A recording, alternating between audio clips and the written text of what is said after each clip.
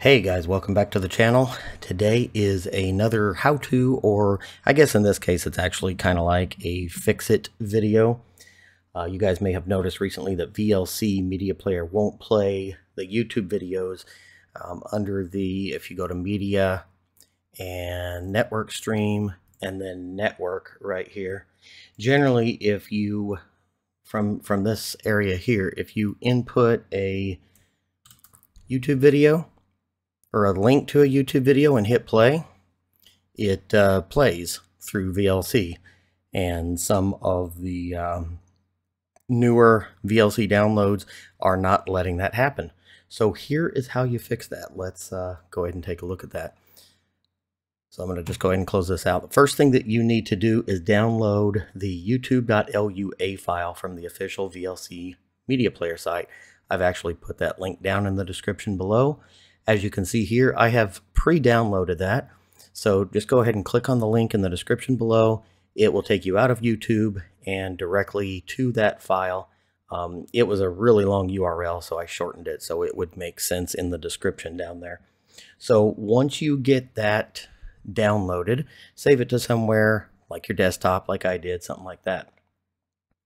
So next you'll open your File Explorer and you'll go to your C drive. And the file path that you need to go to is C drive, program files. Some of you guys might have to go to program files x86 if you have the 32-bit version of VLC. I have 64, so you just go to program files, and then you will make your way down to Video LAN, VLC, LUA, and then playlist. And if you take a look at this, the last file here is this youtube.luac file. So what we're going to do is we're actually going to delete that. So just right click on that and delete. So that is gone.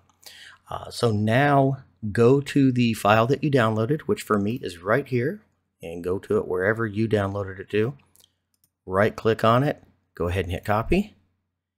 And go to this, back to this file path, just right click on one of the blank spots here and hit paste.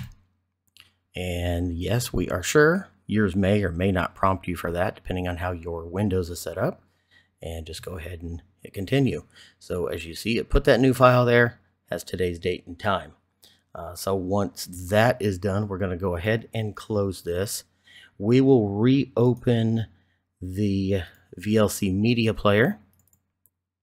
And if you go back to that area, Media, Open Network Stream, we're going to go ahead and paste the link in there. This goes to one of my last YouTube videos. And now once we hit play, that should stream it and play it. As you can see, it's working. And there I am. And once that fully loads, it will start playing. Hey, everybody, welcome back.